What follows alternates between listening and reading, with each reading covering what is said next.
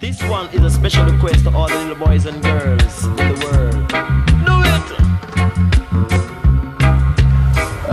Well, I would say that probably all the synthetics that continuously every year are being created, and these synthetics are like diamonds, are forever, and they're created and they break down into smaller and smaller polymers, but they break down into the polymer which they are composed of, and at the moment none of this material is really being broken down at all, or has the ability to be broken down.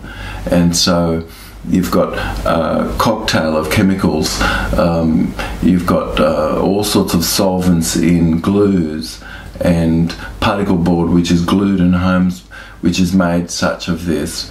You've got homes and things also built where there's electromagnetic pollution, as well as there can be geopathic stress and things. But I think all of the gender bender sorts of chemicals, which shows that fish cannot have proper development, and also amphibians also cannot have proper development and things, and puberty being reached at a much earlier age in humans.